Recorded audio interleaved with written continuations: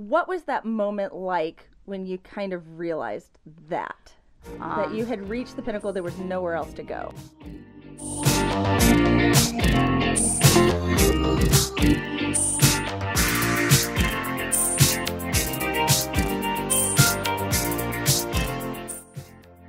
And welcome to BetaHaus.Life, the podcast for BetaHaus Studio. I am so happy that we are starting a new chapter this week after our focus and flexibility.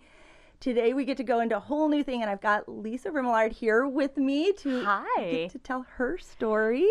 I'm excited. Yeah.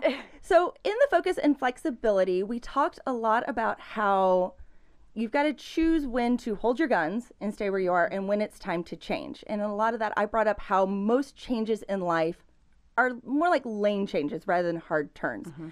But there comes a point where you have to know when to make the hard turn. Yes. And we've had a hard turn, starting our business, moving here. But Lisa's got a great story about her hard turn. And so I wanted her to come in and get to share that with us. And just, it's a great story. They've started a new business. Yes. She and her partner, and I'll let her give that a little bit more later. So there's your teaser. Yes. So go ahead. Well, what did you used to do? Well, first of all, thank you for having me. Oh, and no problem. I love you guys, and what you guys are doing here is awesome. So for 15 years, I anchored the news all across the country. I knew when I was 4 years old that I wanted to be a reporter on television. I told my mom, when I was 4, I want to be a reporter on TV, and I spent my entire childhood, young adult life making that happen for myself. My very first job was in Tallahassee, Florida. I grew up in LA, so that was talk about a hard turn. So I grew up in LA. My very first job was in Tallahassee, Florida, which is a really teeny little market. And within a year and a half or so, I got picked up by an agent, and I moved from that small market. I made a kind of unprecedented jump to market 12. So from market 110 to market 12. Okay, so just for those not in news, real quick. Yes. So what is the scale for markets? So this is how I explain it to people. Every single city in the country is ranked based on a number and population size. So New York's number 1, LA is number 2. Chicago is number 3, and then it goes down the road. So I started in market 110. So that tells you. How high does it go? I think it's in the 200s. Okay, I'm just curious. I don't even know. Yeah. Yeah. So market 110 is still very small, very small. And so then I made that jump to market 12 and kind of really expanded my career at that point. And then went from there to Vegas, which then I became an anchor, a main anchor, and then came from there to San Diego. So there was a long journey there, and it was something that I had always wanted to do. But I think what people don't understand about the news business, and it's very different from the way it was when I first started. Talk about another hard turn. Yeah. The way that news is gathered and distributed now is completely different than the way it was when I started. But when I started and made all of those transitions into every single market, I really, it always took something from me. News, people don't understand. Like they think, oh, you're on television, like it's fantastic. And like what people don't see is the other side of it, which is the grind out side, the hard side, the go to bed at 6 o'clock at night, wake up at 1 in the morning side. When I was in Tampa, I was a reporter, a field reporter. So I would go to every murder scene. I would go to every car accident. Yeah. And this was at 2 in the morning by myself with my photographer. And thank goodness I had lots of great people around me at the time. But there's a downside to it. Then when you become an anchor, there's another downside to it, which is, I always say anchoring the news is like you take in the world's problems, everything that's happening in the world, you ingest it in a raw form, unfiltered and raw, and then you have to process it and regurgitate it clear and concise in like 30 seconds. But all of that raw lives with you, and it stays with you. So you have that on a daily basis, and then you have the interaction with other people that are going through the worst day of their life, that you have to sit there and, because you're a human being, you kind of empathize with them, and you have to talk them through. You become a therapist, too. So you ingest all of that. And then on top of it, you're waking up at that horrible hour and it's doing stuff to your body. And then on top of that, you're sacrificing your family, you're sacrificing your life, you're sacrificing your time. You miss every single holiday. You work Christmas, Easter. I mean, any holiday, you're working. There's no off days. So, and of course, you sign up for it. You sign up for it because you love it, you love the craft, you love journalism, and that's why I continued to do it for so many years. So how many years total were you in beginning to end? I was in... I always say like a prison sentence. I was in. Yeah. No, I was in for 15 years straight. And I don't think I'll ever be completely out. Right. But I'm out of the local news grind. Right. For now, the local news grind is something that is really difficult to maintain, unless you have no family at all, and then it's fine and you can maintain that lifestyle, but it's really difficult to maintain it for a long period of time.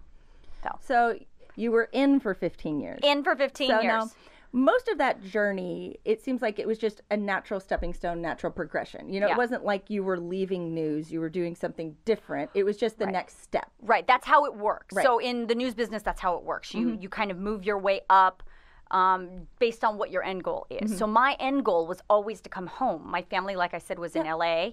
And so San Diego was kind of the closest to, because everybody moved to Orange County. So San Diego was really the closest to that. And so me coming to San Diego and getting this main anchor job in San Diego was like my dream realized, right? But I was 36 years old. And so what happens when you're 36 years old and you're like, my entire career goal I made. Yeah. I had been offered, by that time, Fox News and CNN and everybody, like main correspondents for these big networks. And I always turned them down because I wanted to come home. I knew that was my end goal. But at 36, then I made my end goal. And you're like, well, I'm pretty sure I can't retire at 36, even though I'd love to. So now what's next? Yeah. And so what was that moment like when you kind of realized that you had reached the pinnacle, there was nowhere else to go? Yeah, talk about a hard turn, right?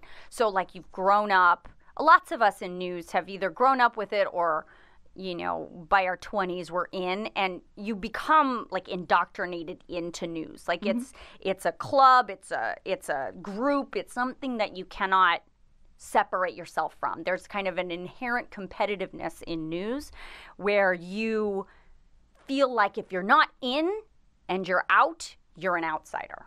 So you always want to be in. Right. And you always want to be in the action. Like that's what we do. And so to go against my grain that I've been doing since I was 4 years old was a really tough decision. But I knew that I was at the end of my contract here in San Diego, and I knew that I couldn't keep waking up at 1:30 in the morning. I knew that it was taking a severe toll on my health. I had, and I fully believe it was from the job. I had thyroid cancer, which I had my entire thyroid removed. I went to a full surgery, and then I was back at work in 2 weeks. Ooh. Yeah. Because of the inherent grind that you have in you to be in news. Like, I should have taken 2 months off, but I didn't because of the will and desire to be there. So health-wise, family-wise, time-wise, personally, it came to the point where I was like, I just can't do it anymore. But it was still hard to make the choice.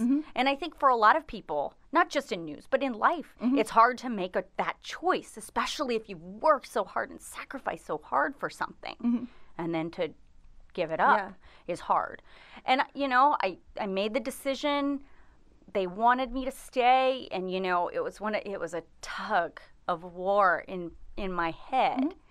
And then I ultimately decided I wanted to just see what life would be like on the outside. Speaking of getting out of the cell, like I wanted to see what life would be like. And so I did it. And I made the hard turn, and I struggled with it for a very long time. Right. Because, when the latest, political scandal hits or the newest whatever hits, you're like, I need to be in this newsroom right now. Like, I need to be there. Yeah. And then to be without it is a very outside. Now I understand the outsider mentality from inside the news. So yeah, that's why I made the turn, and it was not easy. So let's go into now to what that turn was. Okay. Because I'm going to give a little non-spoiler preview here. Tell me. In that you made a turn, but you didn't get out of the car you were in. Correct. Okay, if that's a way to explain it, that's using our car mentality of changing lanes and turning. So So explain what that is now. Okay, so now I was so thankful to meet my business partner, Nichelle Medina, who I knew through the news. We were actually direct competitors in the morning. So her show and my show were on the air at the exact same time. But we became very good friends because we could understand each other. And she had the same issues I had. And we were nearing the same point in our career where we had achieved the goal and achieved the dream. And now it was time to do something else. So I met her and we talked about it, talking about staying in the car. We always say in news, like, just do what you know. Right. And if you don't know it, find somebody that knows it and then let that person help you or hire that person. Yes, right? Totally. So what we know is video, storytelling, writing. That's what we know. We know how to sell something in 30 seconds. We actually know how to sell something in 5 seconds. Yes. So that's what we knew. And we knew that we had both achieved the highest levels in the business that we were currently in. So why not utilize the name recognition and utilize the skill set and create what is today Blonde Raven Strategies. So it's a company that helps your business tell your story in an interesting way, clear and concise. We get you through it if you need to shoot a video about your business on a phone, or if you want a full production, we can help you with that too. So that's the spoiler. There you go. So it's a great idea. It really is. Well, I think that, nowadays everybody has a phone. And I always say, just because you have a phone doesn't mean you know how to use it right. Right? So speaking of the car, or also if you prefer, just because you can drive a car doesn't make you a NASCAR driver. Oh, yeah. Right? So if you're going to want to put your business in the Indy 500, you need to have a coach to help you, coach you to drive the Indy 500.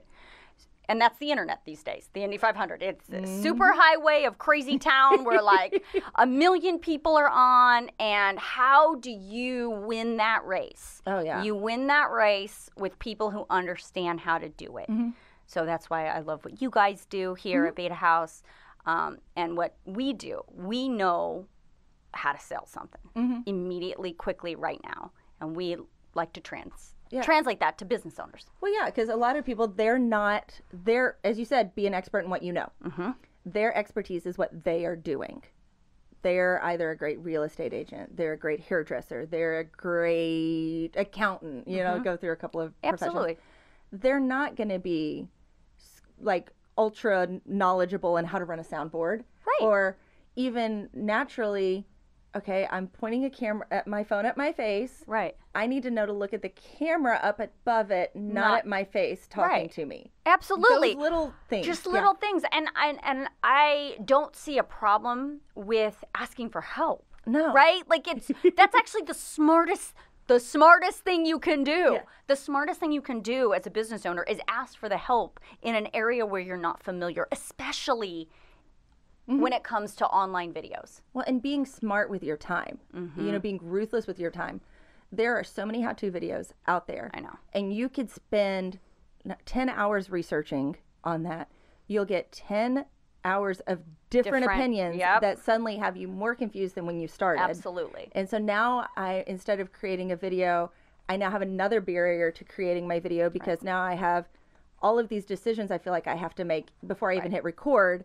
Right. And so rather than going through that and wasting all of that time, 1 hour at your your 101 workshops, or not 1 hour, it's a day. But it's a full day, but still. It's like using your time wisely. Well, and I also think, why not So Nichelle, my partner, and I, Nichelle spent 24 years on the news, right? And I was 15 years in, and I'm still sort of in. So why not utilize the skill set from the experts? So look, you know this. There's a lot of people out there that masquerade as experts, but they don't have the actual expertise. They might have the on the street training or, you know, daily grind type stuff. But Nichelle and I, this is our training. I have a master's degree in it. Like, I spent 15 years on television every single day. And so why not utilize an actual expert? Yeah. That's what we because whenever in journalism you need an answer to a question, I don't go to just anybody on the internet. I research and find out who the best is, and that's where I go. Right. So I would hope that business owners would do the exact same thing. Yeah, and that makes so much sense. And part of building your team with that. Oh yeah. You know, don't become the expert where you shouldn't be the expert. Yeah, let people help you. Why not? And what we like to pride ourselves on at Blonde Raven is, you know, we give you the tools because, quite frankly, you can't afford us all the time. Nobody can though, right? Because here's the thing: is that everybody needs to be pumping out content. You know this. Yeah. Pumping out content all the time. It's a constant beast that needs to be fed. And you don't have, nobody, unless you're multi-millionaire, right? Nobody has the financial means to hire professionals every time. So that's what we do. We train you to do it yourself. And when it comes time, and we teach you when it's appropriate to hire a crew versus when you can do it yourself. And that's all based on our years and years in television. And we're totally in a DIY world now. Absolutely. You know, like, it's so much easier than it used to be, right? So when I got into television, none of this was possible. Right. You showed me the picture. Right. Where it's like what used to be a full room setup is a box. In a box now. I mean, look at when I started in TV, none of this was possible. When I started in television, I was a one-man band in Tallahassee, Florida, meaning I had to do everything myself. I found the story, I wrote the story, I shot the story, I edited the story, I interviewed the subject, and then I presented it on air. So I walked around back in the day with a 50-pound camera that was 3/4-inch tape. The tape was like, it was like a video cassette tape that was this big, 3/4-inch tape, and then I had a tripod that was also 50 pounds. Oh, gosh. So I'm carrying this around downtown Tallahassee, capital of Florida, like interviewing the governor, like a crazy person with 100 pounds worth of stuff myself. So what happens now and what's available now is an incredible tool, as long as you know how to use it right. You know, buying all this stuff and spending all this money, but then not having the training to use it right is just a disservice. Well, and because it has been so democratized for being able to do video creation, you need to be able to stand out. And quality stands out. It's not, you know, a Chewbacca Mom video is going to go viral for one video. Right. But does anybody still follow her? I don't even know. Yeah. But I do remember the video. Yeah. And so that's the difference between just one viral video versus be able to create evergreen content that will stand out and be there. Right. Well, and you want that content to represent your brand and represent your business. So if you have a brick and mortar place, you know, you don't want that place to be messy. You would never stand for the floor to be dirty or crap to be on the countertop. You would never stand for that. So why would you want your content that is out there with your face on it or even your business to look that way? It doesn't make sense to me when there's so many things available. And I'm not just saying us, even though we're the best, but there is so much available to arm yourself with. You have to just make sure you're going to the right source. So as we're drawing to our end now, I've got to be respectful of your time. Yes. We're going to go ahead and do our selfie. Oh, yes. Real quick. Okay. I'll get that up real quick. Let me just zhuzh the hair, fluff the hair, zhuzh the hair. Yes. You know, Elizabeth, I do not allow bad pictures of me to be forced on the internet. Well, you'll get to see it. I just want to know. Let me tell you something. I've successfully taken down every bad picture of me from Tallahassee because it used to be really bad. Oh, crap. My camera's on the wrong side. There you are. Is that getting close? Look good. Now I've got to get my right hand here. 1, 2, 3. Yay, got There we it. go. Yay. Okay, we'll put that up here in a minute. Ben's not in here. Normally he starts doing the tags while I talk. So it'll be a few moments. But Where is Ben? We he's need help. next door working hard. Okay. So he's being good. Okay. But that'll be up here in a minute. So if you're following us on Instagram, we are at BetaHaus Studio. Yay. You will know that we were in recording today, and I will have all of your beautiful links down there. Yes. Now, because of what time this is going to go live, it's going to actually be after your next event. Okay. So do you have the May date yet? I think we're going to do another event May 19th. Okay. It's a Sunday here in Carlsbad, Okay. California.